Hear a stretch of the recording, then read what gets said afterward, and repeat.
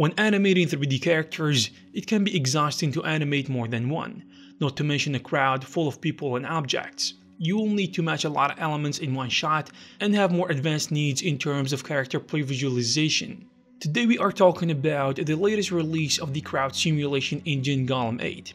Now Golaem 8 is available in Unreal Engine and it comes with cool improvements for its advanced previsualization and new layout layers that make it easier to prepare your crowds before rendering, and it allows for faster iteration. A lot of famous TV shows and movies use Golaem, such as the well-known SpongeBob movie, Sponge on the Run, My Little Pony: A New Generation, Game of Thrones, The Walking Dead, Robots, and others. For that reason, it was recently awarded an Engineering Emmy Award, acknowledging its contribution to the VFX and animation industry. This release brings new features and important updates in performance and usability. Golaem now has a real-time simulation in Unreal Engine, reacting to player actions or taking into account changes in the environment. Additionally, the new Golaem execution engine integrated into Unreal Engine includes Golaem Blueprints nodes, which can be used to trigger events in the Golaem simulation to override placement or simulation parameters. Also, one of the main updates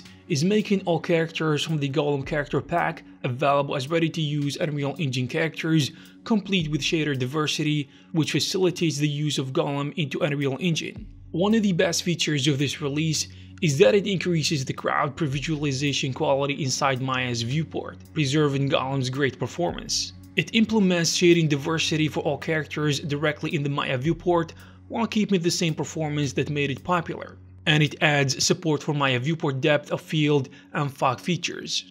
Moreover, it has now a new mass drive display mode to generate real Maya geometry for all characters, including all deformations. What's more, Golaem 8 has now triggers visual feedback to allow you to click on any character in the crowd and follow how their behavior is executed. This release also covers new layout layers enhancements, where it got group trajectory edit layer to make the trajectories of the characters editable after simulation based on the director's feedback, or to adapt to the changes in the environment. Also, the group snap to layer feature enables you to repopulate scenes with the Golaem layout tool to eventually allow you to place a group of people on each user-defined position. Golaem 8 has other cool features for you to discover, like physics and simulation, morphology variations, for workflow, and more. If you found this video useful, please give it a thumbs up. Also, you can leave a comment down below to let us know what you think. Also, you can check some of our previous videos. Thank you very much, and I'll see you in the next one.